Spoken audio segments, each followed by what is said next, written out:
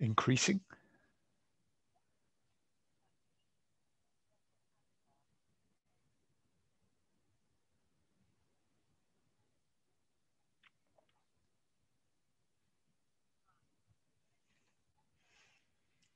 Okay, right. Okay, well, let's kick off now. And then, yeah, people can continue to join as I do the introduction. So welcome, everyone.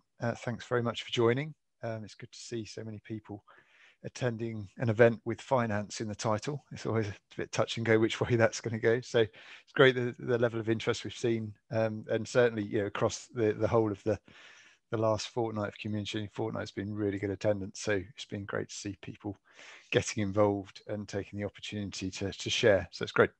I guess that what we were thinking when we were preparing the content and the team for this session was very much that we've seen over the last sort of 2 years, I suppose, that with the removal of subsidies, renewable energy project development has somewhat been knocked sideways in terms of the business case for those small and medium scale projects.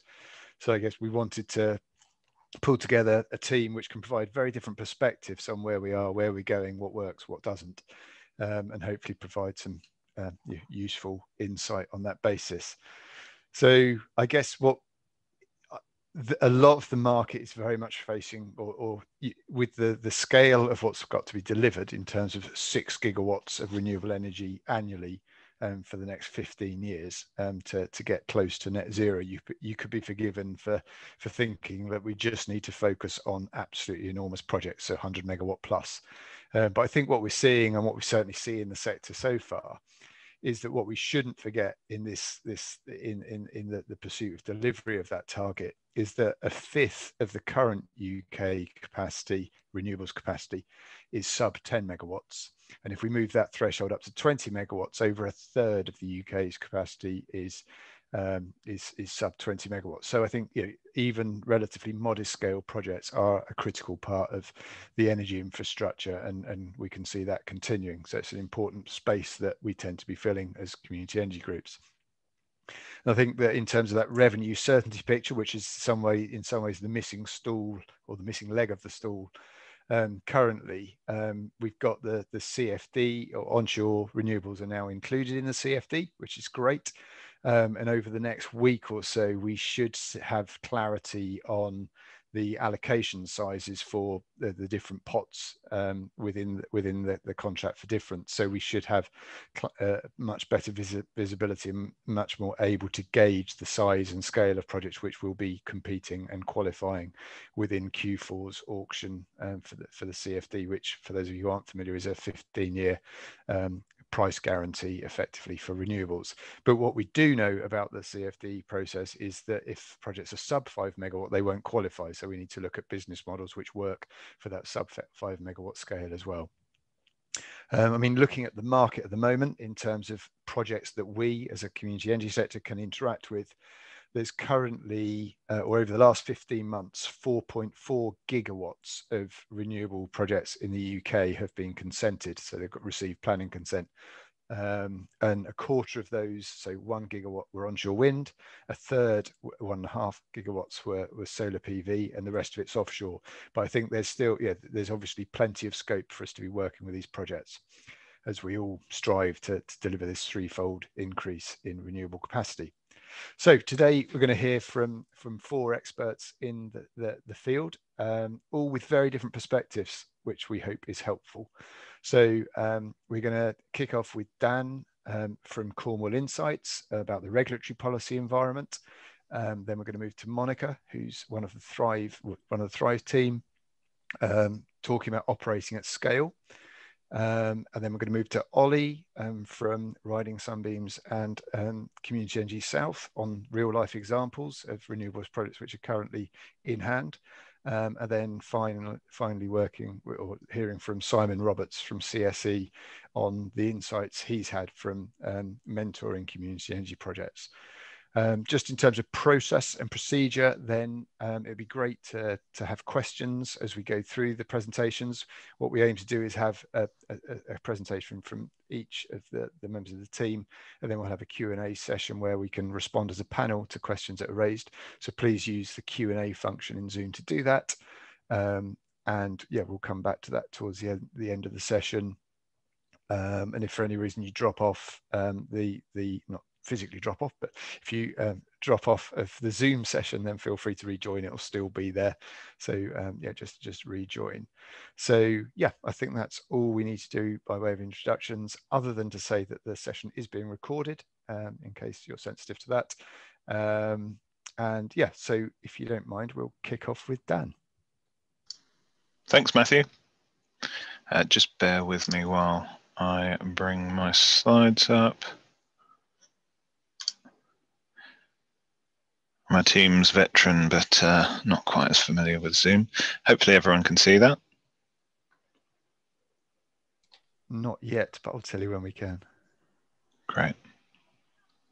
Thanks, Matthew. I'll just do a quick introduction then while we're waiting for that. So I'm Dan Starman, a lead consultant at Cornwall Insight, and I work on a wide range of topics, including network charging, policy costs and regulation, small and large asset due diligence and commercial support, and heat as well. And I've been invited to talk about what we see going on in the regulatory and policy environment. Has that come up quite yet? It was saying that Dan's has started sharing screen, but it's still. Oh, here we go. We're up. Yep, you're good. Okay. Thanks. It's the rural North Norfolk internet connection, unfortunately.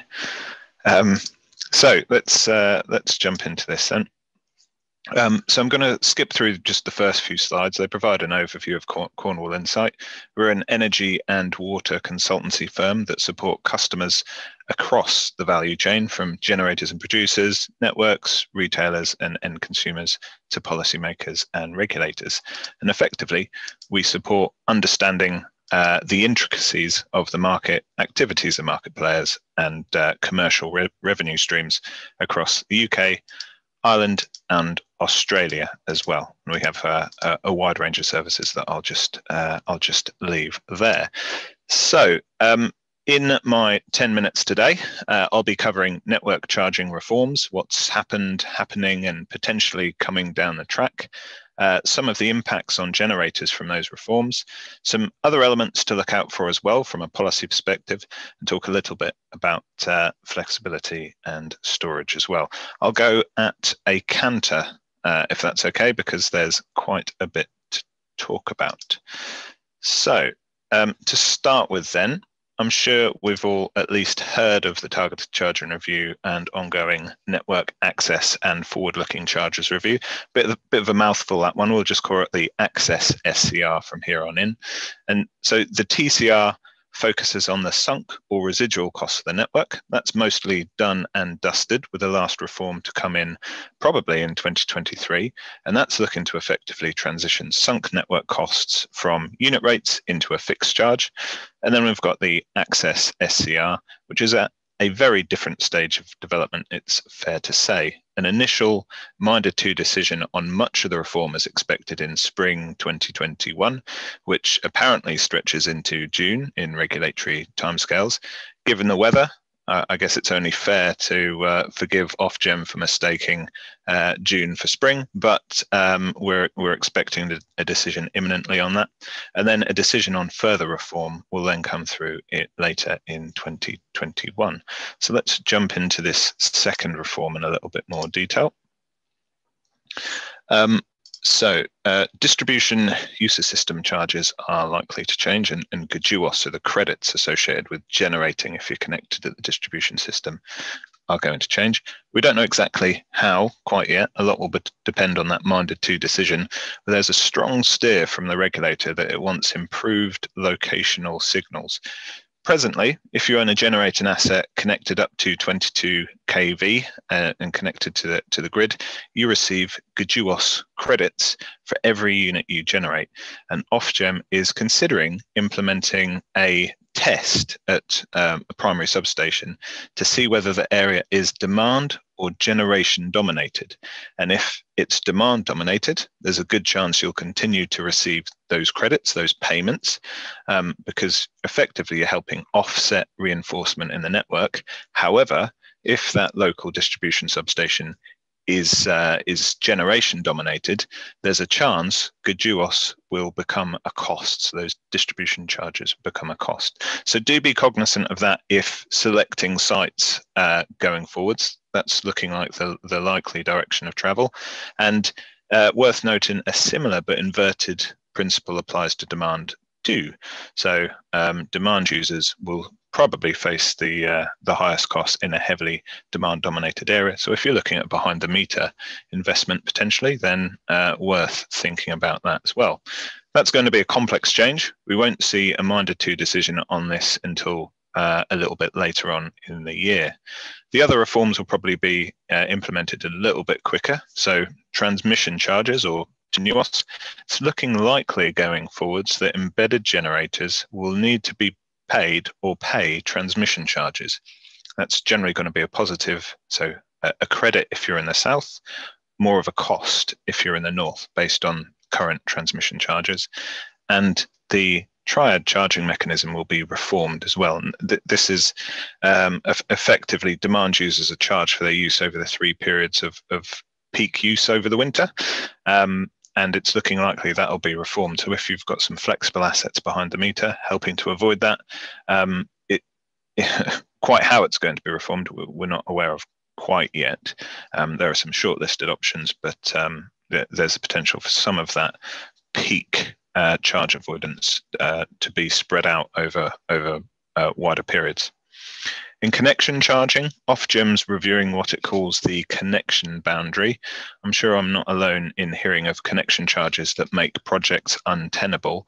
And under the reform, Ofgem looks likely to reduce those substantial upfront costs and or allow for their recovery on more of an ongoing basis. So that's a big positive for smaller scale assets looking to connect, particularly in more congested areas. Finally, we've got access rights, a really interesting one. Say you have a solar farm, you only want daytime access to the networks. You may therefore receive a discount or eventually be able to trade those access rights with other users. So more choice in access rights, more tailored to users of the network, and you might also be able to share those access rights with local consumers. That, in my view, is a potentially exciting development for community energy, but it's worth saying in this space, a lot depends on Ofgem's ambition here and how exactly those access rights will come through in terms of costs. So that's all great, kind of talking about that at a high level, but let's bring that down into a traffic light system for a grid connected asset, so a low voltage or high voltage connected generator here. So in April this year, we lost the BSUOS embedded benefit. That has around a £3.50, £2.50 to £3.50 per megawatt hour impact on revenues for embedded generators.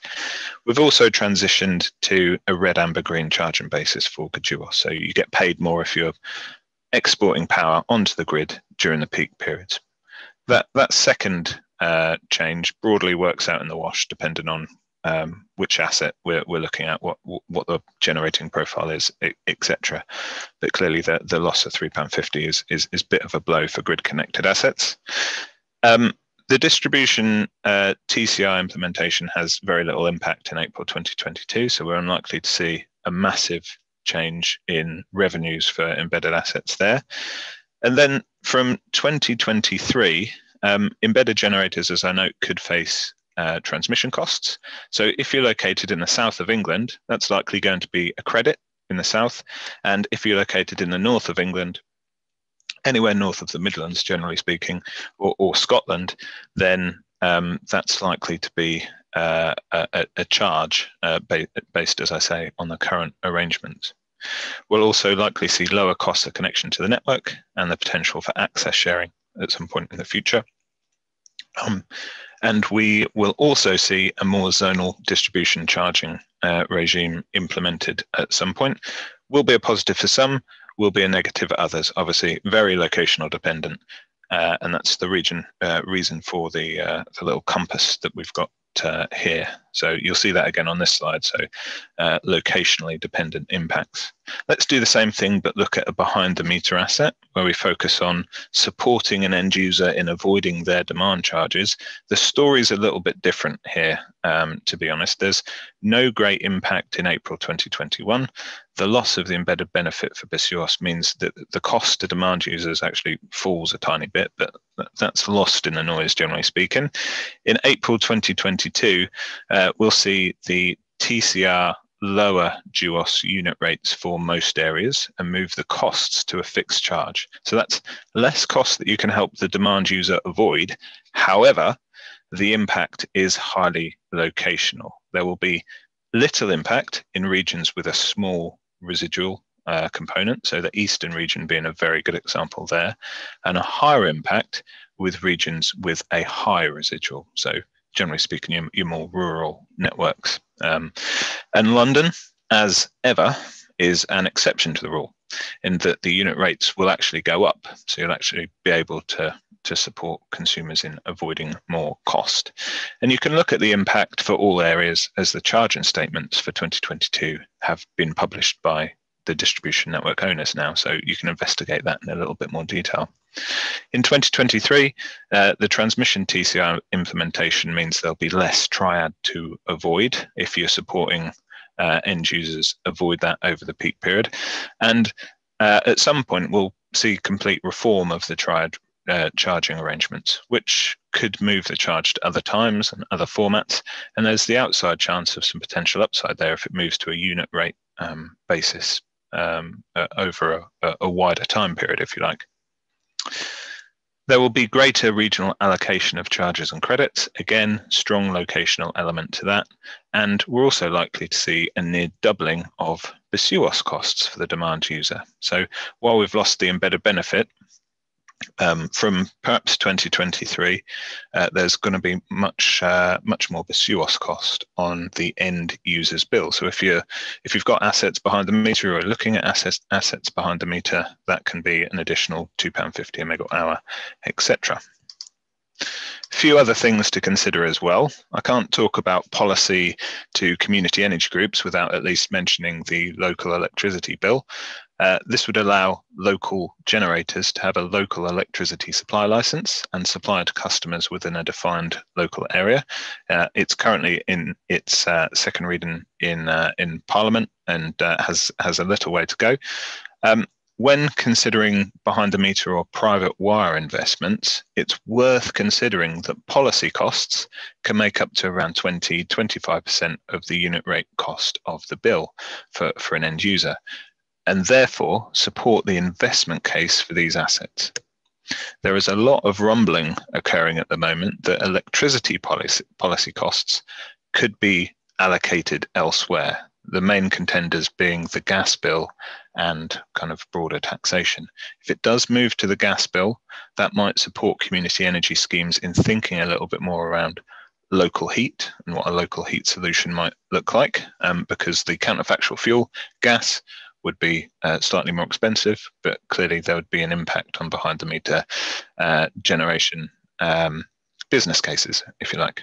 A couple of other policy bits as well. So BEIS was considering requiring capacity market units, CMUs, so assets providing support and getting revenues for being in the capacity market, to be balancing mechanism units or BMUs.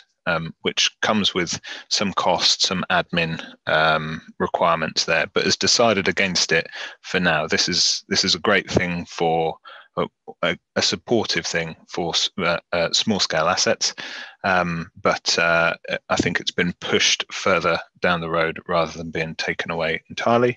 And obviously CFD pot 1 being reintroduced is a very good thing for wind and solar over 5 megs.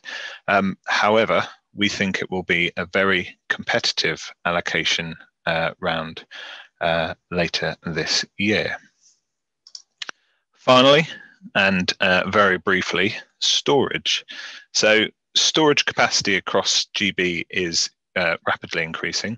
As of December 2019, we had just over 0.5 gig of battery storage.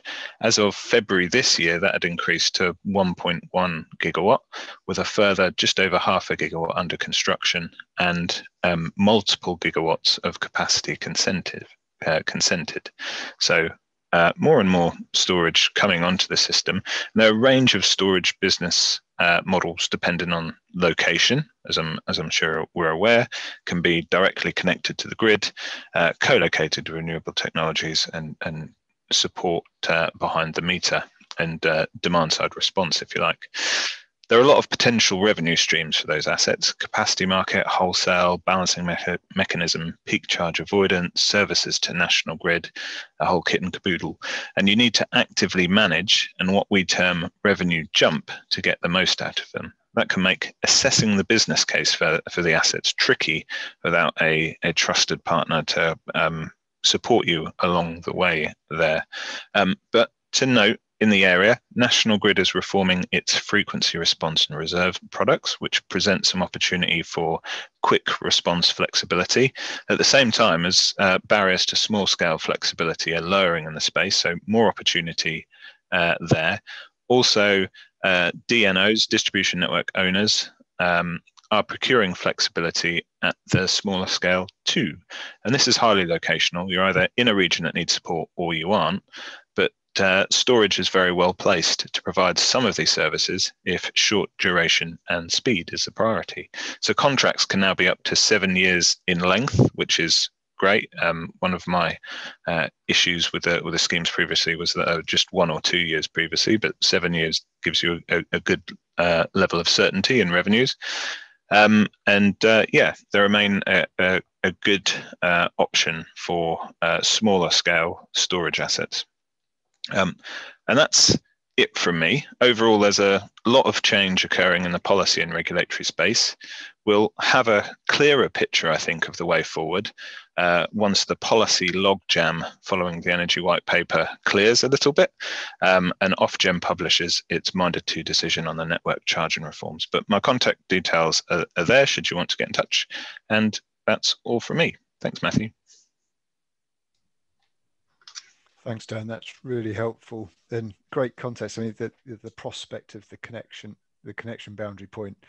Yeah, probably it's been 15, 16 years since you could recover the cost of the connection over the lifetime of the project, or at least part of it. So, yeah, really good, really helpful. Okay, so I've just on the Q&A, we've had a request for a refresh on the agenda for today. So Monika from Thrive will be going next, talking about operating projects at scale. Ollie from Riding Sunbeams and Community Energy South will be coming in on real life examples of renewable energy project generation. And Simon Roberts from CSC will be providing some more insights on community energy mentoring following that. And then after that, so hopefully probably about sort of 1:20-ish, we'll be stepping into a Q&A where we'll pick up a number of the other questions which are now coming in. So thanks, keep the questions coming. So now I'm going to pass to Monika, who is the investment director here at Thrive Renewables. Thanks. Thank you, Matthew.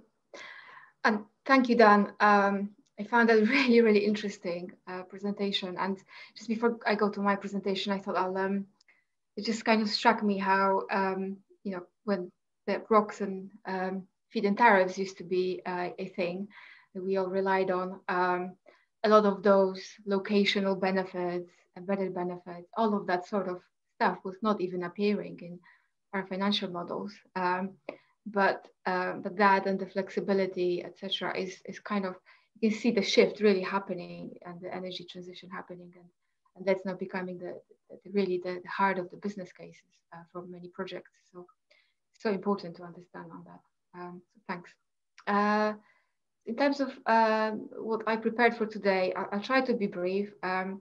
Just a little bit of introduction to Thrive and some of the products that we're developing. And then we wanted to share with you some of the learning and experiences from the sort of funding and investment that we're working on. So who we are, just a quick reminder. So Thrive Renewables is a sustainable energy investment company. We were set up in 1994 by Trade-offs Bank. We are now separate from Trade-offs, but sort of share very much the ethos and the vision.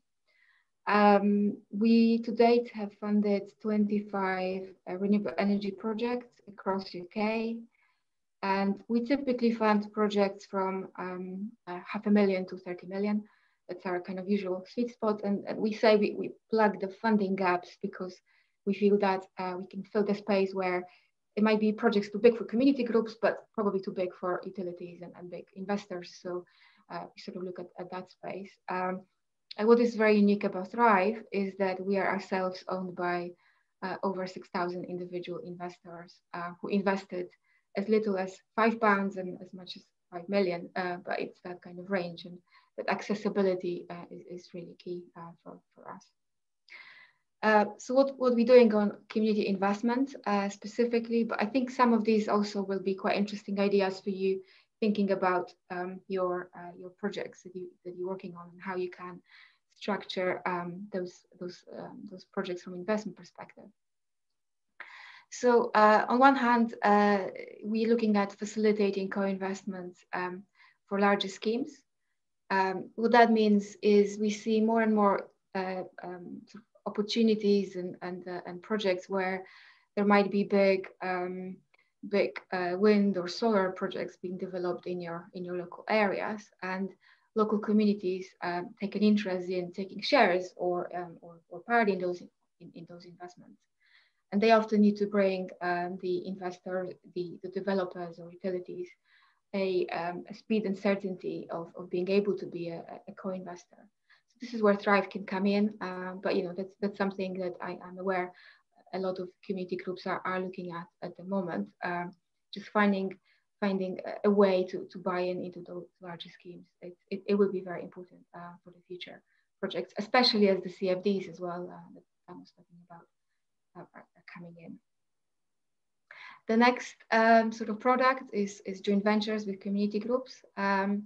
It's something we've done a long time ago on Haverick, which is one of the first wind projects in UK. But we really would like to do more of that, and there's a few other projects where we are working with community groups, trying to set up joint ventures on new projects that we're investing in. It's not always a clear business case for that, but very much encouraging when we can do that. And sort of third route is a community funding bridge. So what this is where we provide loans to community groups to buy projects, and the loans can be repaid from future fundraisings. So community groups can in the longer term invest their own funding in projects. But that's a very useful and very good product for those situations where you need to very quickly raise money for a project and you just don't have full amount, and that's where Thrive can come in. We have done a project with Energy for All about 3-4 years ago, Meanmore Wind Farm that was funded through that product.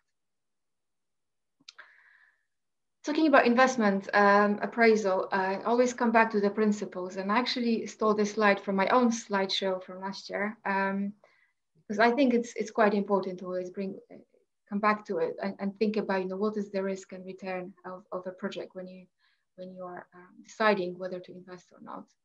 But the third axis that we at Thrive, and I suspect many of you are also looking at, is the impact that projects are making. So sometimes you might have situations that your pot is limited of how much you can invest, but some projects are just more impact generating because they deliver more community benefits, or the scale or the CO2 benefits are just so much greater. So these considerations are important as well. And then just a few learnings from thinking about projects and how we structure, and some of the risks as well that we see these days on projects. So without subsidies, we all have to think quite hard about what we invest in, and very much right now The revenue side is where we can see so much could be done either by the local local PPAs that Dan was talking about, for example. It could be also done through the corporate PPAs, etc. It's quite important to think, to also realize that without subsidies, there is quite a big risk from financial perspective on power prices. So understanding the power price is something that we are looking at a lot. Also, if you don't have subsidies and you're relying on the future just purely power sale, you should be remembering about the wind and solar kind of resource itself. It can be quite tricky. So just be aware that this changes constantly into wind and solar resource, and we've got years when the wind doesn't doesn't hit the highest levels, and same on solar. So just kind of factor that into your risk and thinking. And another point I wanted to pick up on is around the technological diversification.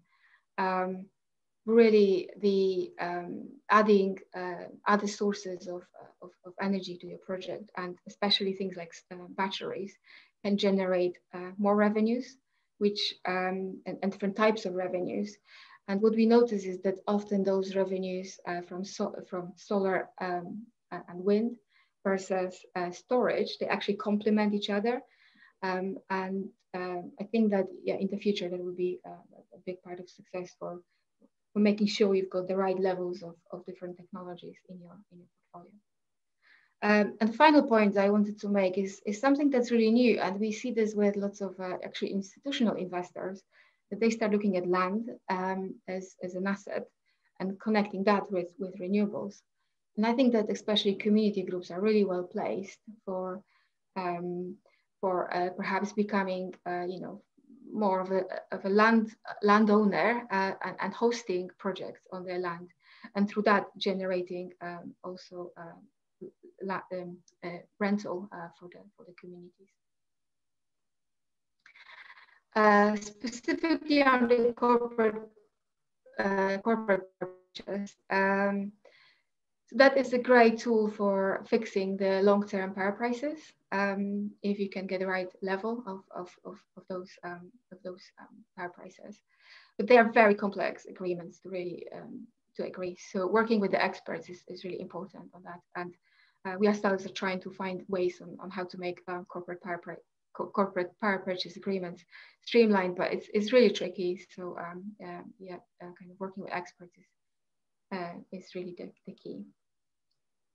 And something I also keep noticing very recently is that first corporates, local authorities, it's very important for them to demonstrate the CSR commitment. So so the sort of impact aspect, and actually for them working with local communities is a big benefit. So when you're going to those meetings, negotiating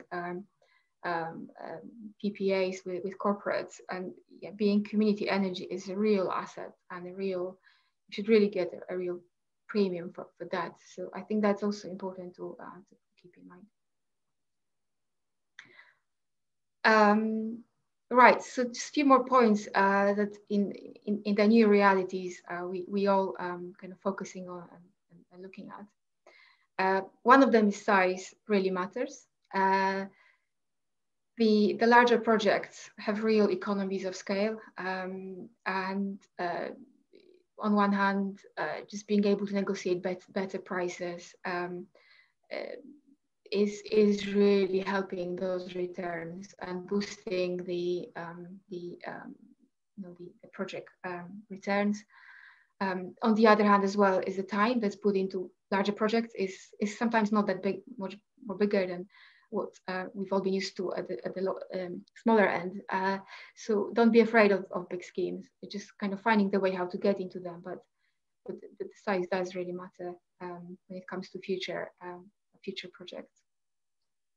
And just one more point I'll pick up is around the working capital, which I feel quite passionate about. Just making sure that which goes back to my previous point on the wind, kind of reliability and solar. Without subsidies, really make sure that you have you provide enough in your modeling and in your thinking about how you operate the schemes, enough cash flow to make sure that you kind of are stable.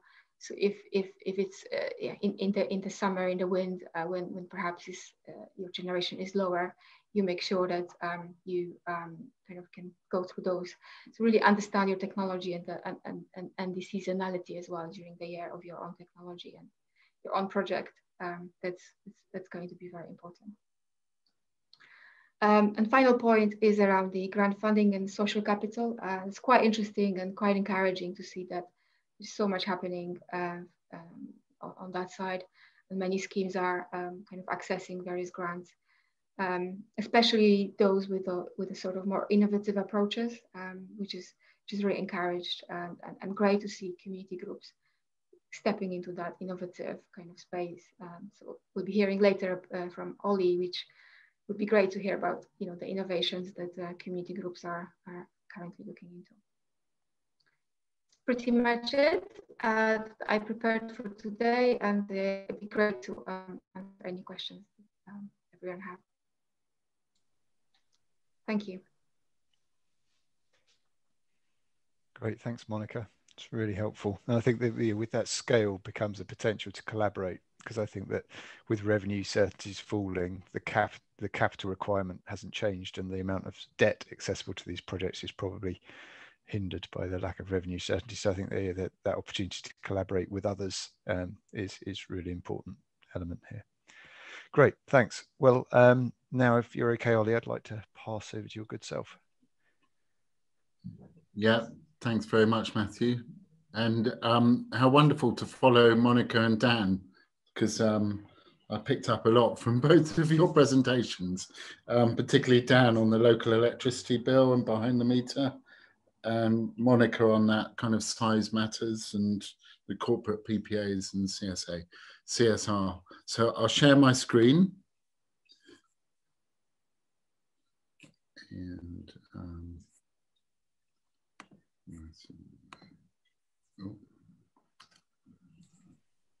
that's working. Well done. It isn't, but that's, sorry, hold on. It looked interesting. Yeah, no, it's good. Oh, sorry, hold on. Best laid plans. And we did practice this at the beginning. I've lost my presentation. Yes, we did. Just while Ollie's doing that, then yeah, just there's a nice flow of questions coming in, but do, if there are questions spring to mind as we're going through, pop them in the Q&A, and yeah, we'll endeavour to cover them at the end. No, hold on. Hold on. Oh, excuse me, one sec. Okay. I'll stop sharing.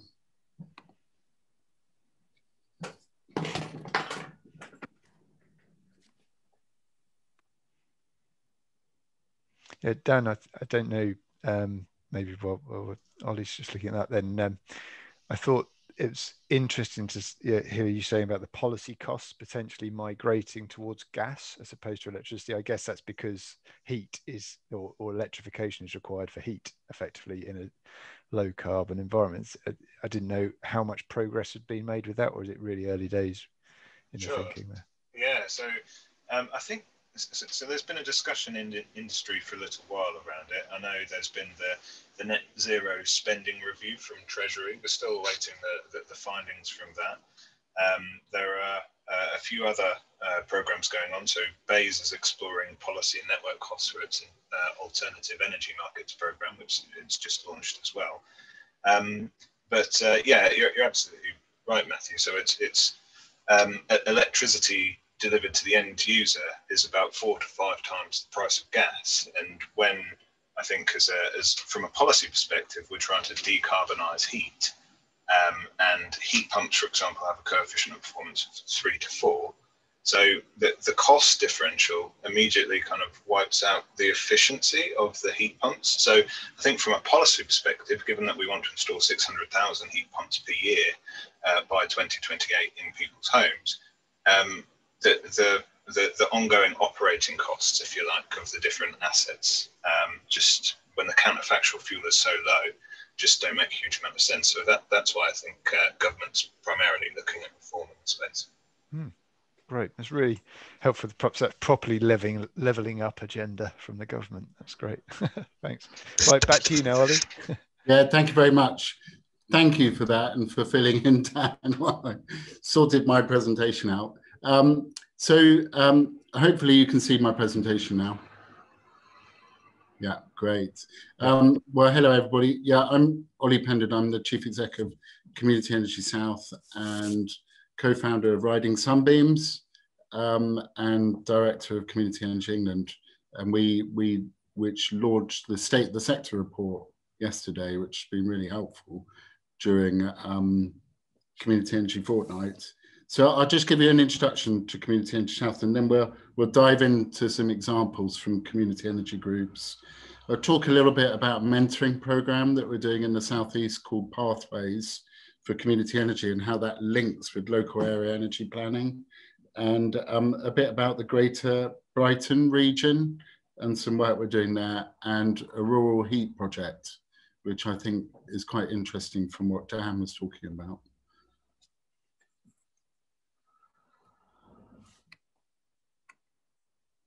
So Community Energy South, we've been set up in 2013 by community energy groups in our region. We ran a mentoring program, and nowadays we're there to help stimulate the growth of community energy in the Southeast, like a donut around London.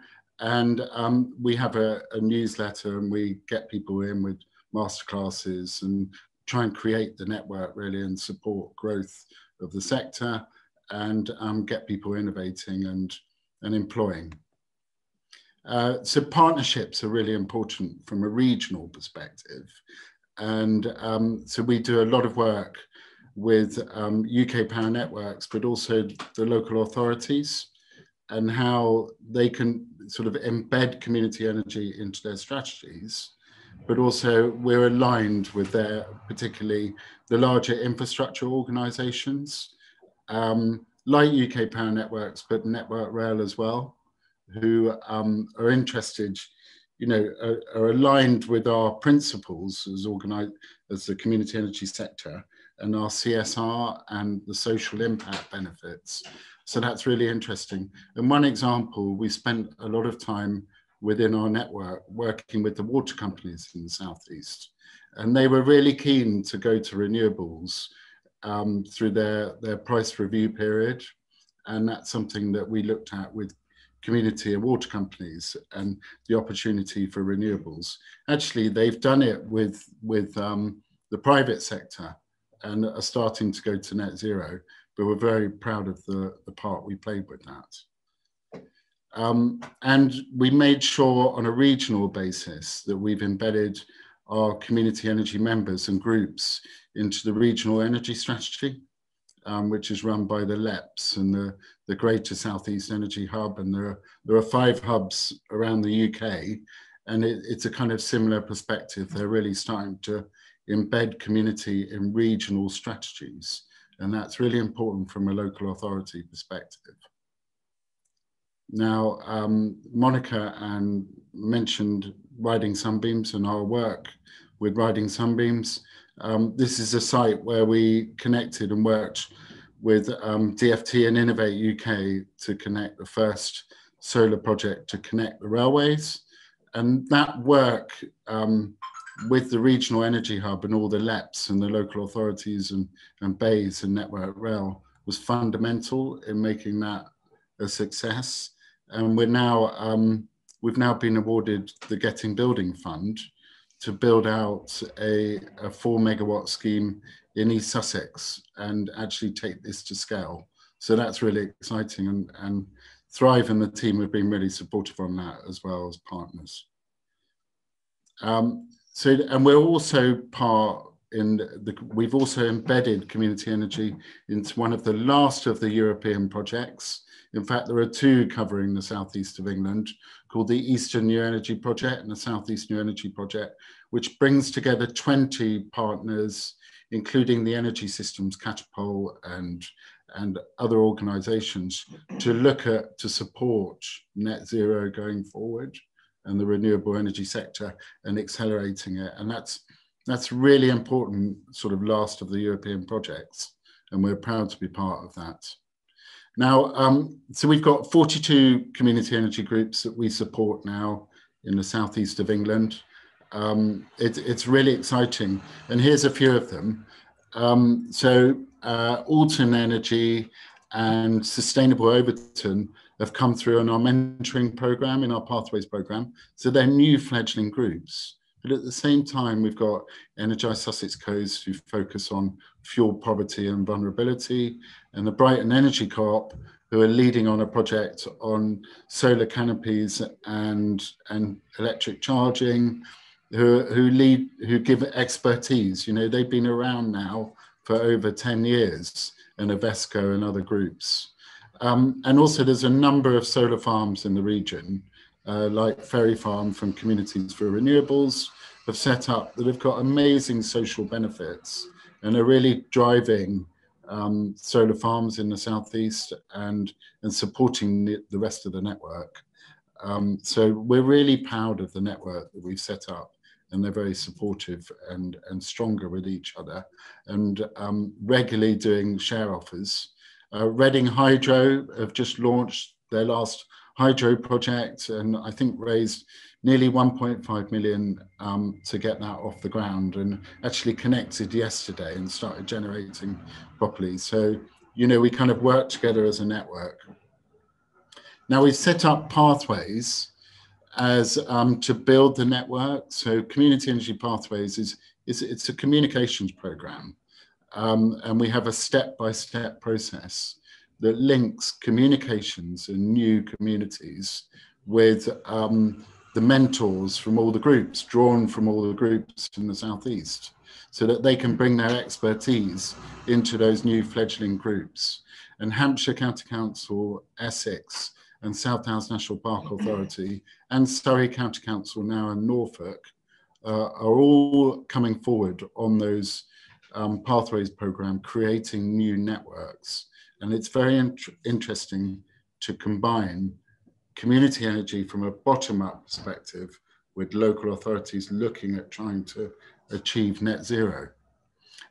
So excuse my diagram, which I put together earlier, but this is it really. So you've got local area energy plans that will lead to net zero. And so you've got large authorities really committing to net zero, and the leaders in those authorities wanting to look at their own portfolio, but also the communities to go to net zero. And then we're creating community energy networks below that on a regional perspective that can feed in and advocate and bring in community finance and other links to the network and community energy options.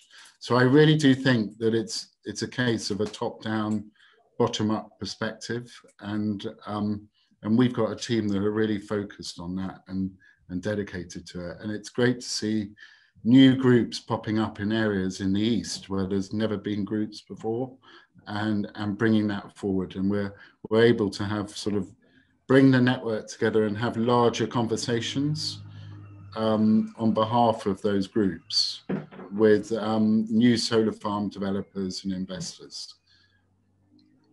Down in Brighton, I'll give you an example quickly. Down in Brighton, there's the Greater Brighton regional perspective, where we've embedded 10 pledges, the Greater Brighton 10, which includes energy, kelp forests, and all sorts towards net zero. And again, community energy is right in the heart of that, because we've got about 7 community energy groups just in the Brighton region who are really thriving. And in fact, they've got larger energy teams than the local authorities have, and more expertise in some places. And so just in the Brighton region, this is the pipeline of investable projects, not only community energy, but these are all large developed projects that are looking to be invested in and to go to scale. So it's really good that we brought all those together. So the market's interesting. Now, just an example, this is, as well as riding sunbeams, this is a sort of something that we're creating with rural communities and heat. And it kind of aligns with what Dan was saying about the local electricity bill and behind the meter benefits. So we're building with UK Power Networks, who are a very important partner in the Southeast, and Borough Happold, who are a sort of global energy agency, a roadmap for rural communities to go to net zero. And we're doing this, it's really a behavior change project. So the community that we're looking at has 750 homes. Over nearly 80% of the village has oil for heating, and they want to come off oil, but it's not affordable for people to come off oil and go to air source heat pumps. But what we said to the Energy Networks Association, UK Power Networks, this village is so well engaged. If they all come off oil and all go to electric vehicles, we'll blow your grid. How much will that cost you? And they said, well, that's really interesting. Let's have a look. So we're working together. We're actually simulating the village and looking at the issues of a whole village going to net zero and how do you finance it? So we haven't got to the solution. You know, the grant system doesn't work for heat at the moment or RHI. So we're looking at different tools and methods to try and finance that, whether it's through mortgages or a community bond where my neighbour can invest and then I can install and benefit from that. So we're looking at solutions for that. And in November, we're going to take those solutions to government and see if we can expand the network, but also create jobs for local people. And in amongst all of that, we're looking to embed around this one rural village, a whole network of community energy schemes that can work behind the meter and get everyone's electricity bills down. So yeah, that's a little bit of an example of what's going on in the ground in the Southeast. Thank you very much. I'll pass on to Simon. Thanks, Ollie. That's really helpful. And obviously tons of really good work going on. As you would see, there's a few questions appearing in the Q&A around how to source that funding, how to find those funding sources. So we'll come back to that following on from Simon's presentation, but for now we'll pass over to Simon.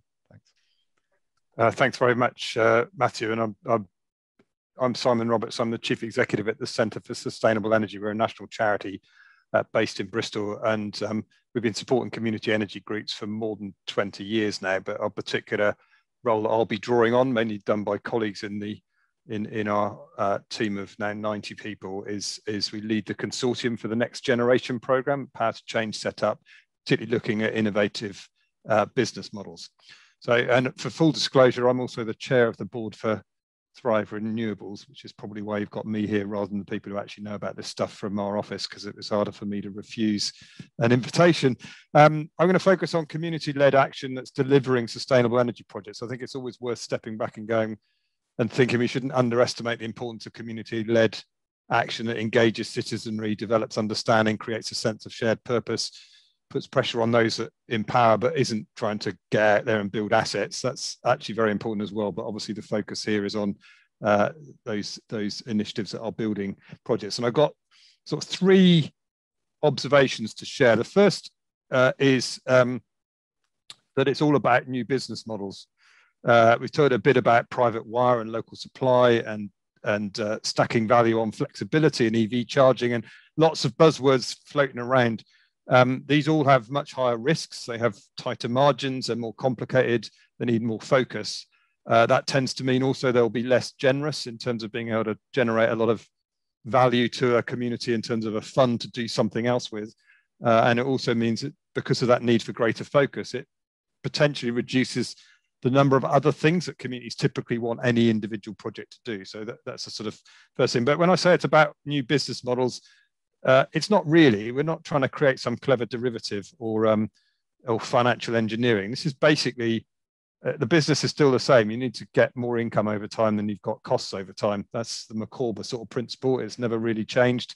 If you don't do that, you face misery. If you do that, you face happiness, I think is the way he characterized it. And it's still much the same. It's just that the sources of income are shifting, and I've listed a few of those already, as have Dan and Ollie and Monika. But also there's a different shape to the costs in terms of the sorts of kit you have to buy, and also the balance between sort of ongoing costs and understanding, which affects the type of funding that you can raise, be that needing more equity rather than debt, because the banks as yet are slightly nervous about some of these more new business models, or different income streams, in effect, is what they're worried about, that are maybe less reliable than have been in the past.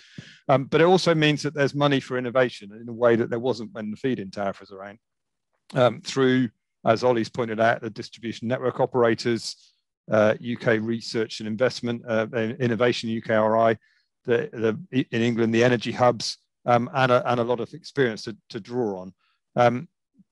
But it does need a different approach, and as I say, may need community organisations planning projects to be a little bit more focused in the type of project they're trying to do in order to do that, and not assume that the sorts of generosity we could find in feed-in projects in the past is going to be available in the future. So just being realistic about getting on with it. So that's the first observation. It is about new business models, but it's basically about new sources of income, different types of costs, and as a result, particularly of the sense that these are innovative, there is money available for innovation. The second one is that community energy groups don't actually have any superpower, but they have got plenty to offer. They haven't got a superpower because they can't buck the market or rewrite basic commercial logic.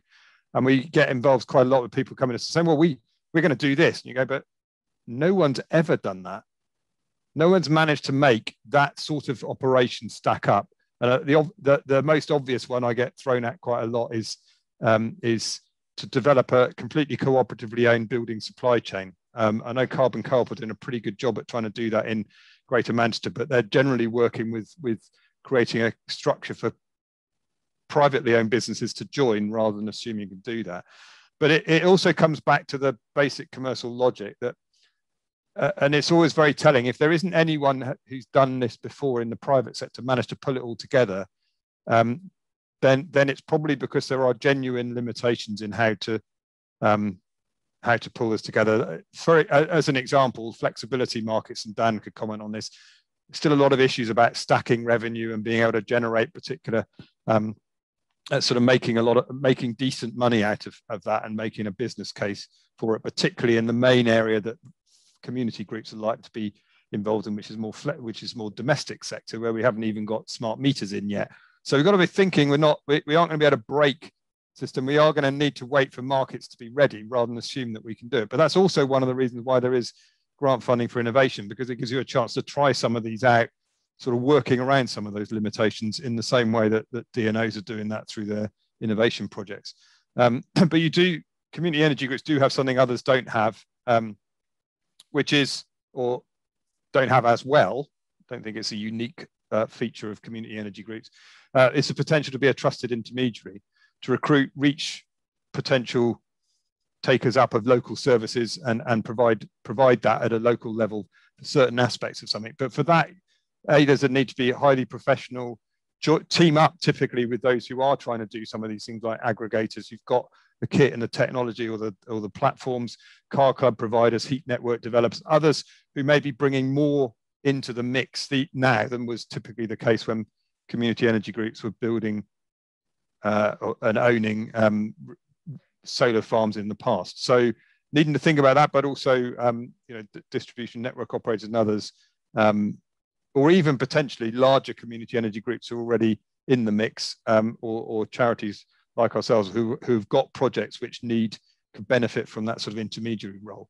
So thinking kind of quite carefully about the ability to buck the market or not, and not assuming you have a superpower, I think is quite important. And then the sort of third rule is about actually what we're seeing, and in terms of scaling, the kind of building on past success seems to be key to me. Most of the groups that we see active in this field, most of the groups that have got involved in the next generation innovation program, and I'll put a link up at the end to links to all those groups and what they found out, and a really good series of innovation webinars held fairly recently around this, which I know Community Energy England was very supportive of as well. But that's what those groups have found, partly because of the generosity of the tariffs they were getting on their existing projects, is their ability to either allocate money at risk to do new things and take some of those risks, or we're in a position where they'd managed to fund some professional staff that could start looking at these innovation funds and develop projects and so forth, so they could establish those partnerships and had a track record of being able to deliver things, so you could go into those partnerships sort of on a much more equal footing than in effect as someone who's been given a job of sort of door knocking at a local level. And you see that, for example, in NADA Community Car Club in Wiltshire, in Bath and West Community Energy's Flex Community project, looking at trying to develop flex community. Both of those drew on innovation funding to try things out and learn a lot, so that as the more commercial income streams and the market start to deliver that value, they're in a position to step in and shift from a sort of more grant innovation type risk capital type approach, and do think of those grants as risk capital rather than assuming you're going to raise it from other people, into a position where they're able to do that. But also in terms of building on that past success, we also know there are new groups who are coming in, people who have awoken to the climate emergency, if you like, and believe in the need to do something, and may have found that there isn't something in their area of setting things up. And what we've managed to do within the Next Generation program is develop a really excellent set of mentors who've got experience, a number of whom I think are probably on the call, in developing community energy groups, but also trying out some of these new business models, and they get drawn upon. But there has been a slight hiatus in pushing that hard because someone involved in it had a family bereavement that they need to take. But it's live. It's, again, I'll put a site up. But there's what's actually proved to be a problem, which I think is something we all need to reflect on, is we found the mentors quite easy. There's a lot of people willing to provide support, be funded to do that, but actually to provide it and pass on their learning and understanding and provide a bit of challenge and support to new groups, people looking to learn. What we found was there's a lot of people coming forward with something to say, far fewer that seem to want to learn or acknowledge others who've already trodden this path. And I do think that's something community energy sector as a whole kind of could do a bit of thinking about, in terms of how it recognizes the sort of leaders, but also, and I think it's, naturally, if you're in a place and no one else has been doing something and you've come to it now, you may well think that no one else has ever done this stuff before, but there's an awful lot of help out there. And what we found in that program is actually people seem less ready to take it up than you'd have thought they should be, if they're particularly given the complexities of the market they're now in. So I'm just going to very quickly share the slides, so you've got those links that I mentioned. They also include a link to a blog by Keith Hempshire, our head of local and community empowerment, for Community Energy Fortnight, on 10 rules for community energy action success. I'll leave that up just for a little bit and pass back to you, Matthew. Thanks, Simon. It's great. Helpful insight as ever. So now, yeah, we're moving to the Q&A section. I'll try and, there's been a healthy flow of questions, so I'll try and distribute it. So what I might do is do a batch for the panel. So Dan, it would be helpful if you could respond to some of Jake's questions on the Q&A. I think you can see those. If you can't, let me know. And then it would be helpful, perhaps, Ollie, if you could comment on some of the partnerships between community energy and local authorities, which is something that's come up, and also some of the funding sources available for community energy projects. That'd be really helpful if you cover that. Monika, it would be helpful. There's been a question around a one-stop shop funding solution for communities, so it might be helpful if you could cover that one. And just while you're all thinking about that, I'll respond to a question that's come from Emma Bridge of Community Energy England itself, around the sort of tax efficiency or tax efficient structures for investing in renewable energy, so and community energy. So I think at the moment, I guess probably one of the most effective tax incentives for investment in renewables was the Enterprise Investment Scheme for EIS. And that was working very well, particularly in the solar feed-in tariff rock boom. But that has been closed down principally because projects were, investors were benefiting both from the tax break on the investment and also on the from the support provided to those schemes. So that's no longer an option. I think something which is very live and present is where debt products or debt instruments, so community bonds, are put in place and raised around projects. They can qualify for what's called, or often can be wrapped into, an innovative finance ISA, which is very tax efficient for the investor, and so it can be held within the investor's ISA pot. The areas which probably are a bit harder to crack at the moment around the inclusion in pensions. So structurally, there's nothing stopping a lot of investments being held in a person's SIP, and this isn't tax advice, by the way, but so there's nothing structurally stopping investments being held in people's SIPs. But typically, if the underlying business or enterprise is unlisted, then the IFAs, so the independent financial advisors, won't tend to go near it. So really, at the moment, probably the best thing is to structure things structure investment which is eligible for the innovative finance ISA. But again, I'm not offering advice on this because I'm not qualified to, but that's just a sense of where the market is. So maybe we'll move to Dan now to cover some of Jake's points. Great, thanks, Matthew. Yeah, so I'll just read them out as I go. So the first one was, please could you explain the distribution access rights opportunity? This is a great question. The short answer to that, unfortunately, Jake, is actually no, not in great detail. So we'll know a lot more when the Minder 2 decision comes out from Ofgem on the forward-looking and access SCR. What we do know is that Ofgem's exploring having time-profiled or more specific access rights within that, and presumably, therefore, your access rights to the so your charges, if you like, for having access to the network would be lower. And also shared access as well. So you've got you've got end consumers within the local area, and let's say a small scale generation asset within the area, maybe within the same substation area. So Ofgem's looking at, okay, so if there's a local kind of pocket of shared access, then what do the charges look like? Will there be rewards? Is there a lower kind of charging threshold for those users, if you like? We don't know exactly how that's going to come through in distribution costs, for example. There's a lot still to be ironed out, but they're the kind of things that Ofgem's exploring. And as I say, we need to wait for Ofgem's Minder 2 position to really see the detail of how that's going to work. We don't have enough detail at this point to really kind of point the finger at it, other than to note, look, if you're interested in local small scale energy located near some demand users, then there might be a specific opportunity there for sharing those access rights. And quite how that comes through in terms of the network charges is still to be defined a little bit. But as I say, we'll await that Minder 2 decision with interest. I'm just going to jump to Jake's third question quickly. So, do you think we'll see any change to transmission cancellation change liabilities, which is substantially increasing the risk investment involved in developing a community solar project?